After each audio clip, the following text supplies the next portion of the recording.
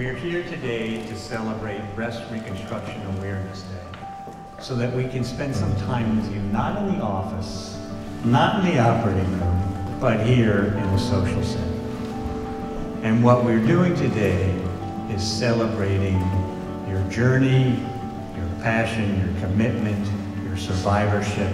I'm Dana Donofree. I'm the founder of Ana Ono, where we say boob inclusive lingerie. 2 boobs, 1 boob, no boobs, or new boobs.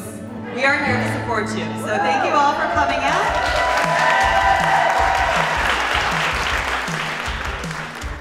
We are at Penn Medicine's Bra Day, which is Breast Reconstruction Awareness Day.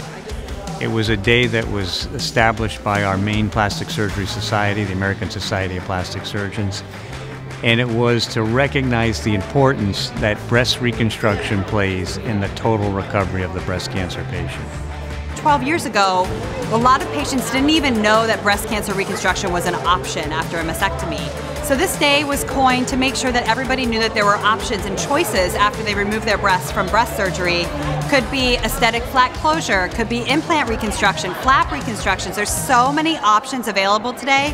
So I like to think of Bra Day as a way to impact and empower patients to know their options and make choices that are best for themselves and their bodies. I went through chemotherapy, I went through surgery, I went through radiation, and then I had another reconstruction, again with my same tissue by Dr. Suetti. I was diagnosed with BCIS and invasive ductal carcinoma in the left breast when I was 32 years old. I went through 14 rounds of chemo. I had a bilateral mastectomy and reconstruction.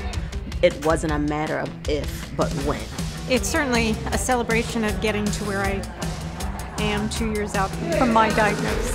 I would highly encourage women and men to always make sure that your health is up to date and that you're getting your checkups. To learn from women that have walked this path before me. To be here with one another, it's just an incredible feeling.